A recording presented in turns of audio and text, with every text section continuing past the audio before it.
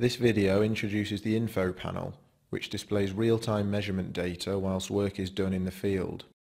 The video also shows you how to configure its appearance in order to display relevant measurement values.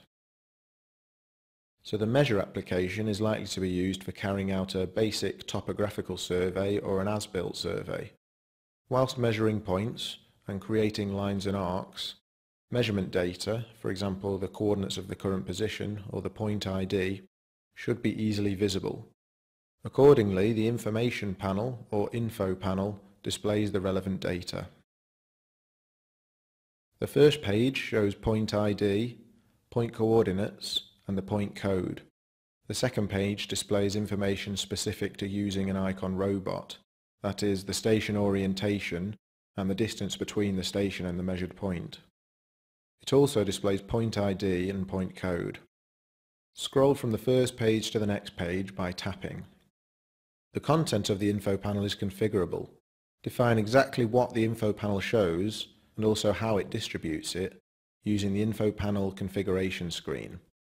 Access this by tapping and holding in the info panel. Here on the left you can see what is already configured.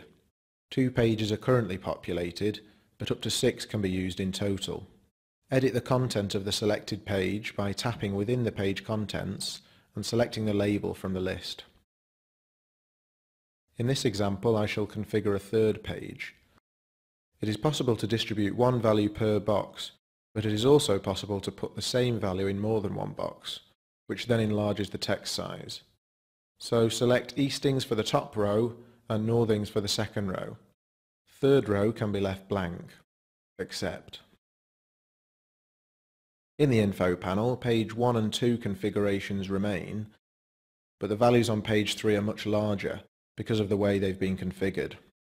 Comparing the size of the text from page 3 to page 1, there's a difference in clarity. This would be useful when you need to focus on specific values while working. For a further example, configure a fourth page. This time, point ID in the left column, all 3 rows, and code on the right.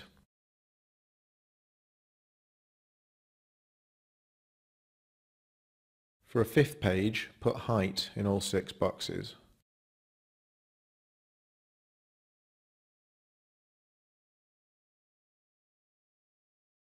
Back in the map screen, these dots here indicate that there are now 5 pages.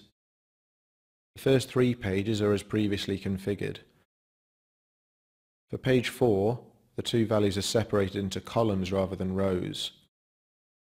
For the 5th page, this is the best configuration to use if you're focusing on one specific value. It's very visible. So configuring the info panel is very simple and the configuration is application specific. Your configuration for stakeout, for example, will be independent to your configuration for volumes. This info panel configuration screen is available in iCONstruct and iCON Build Plus.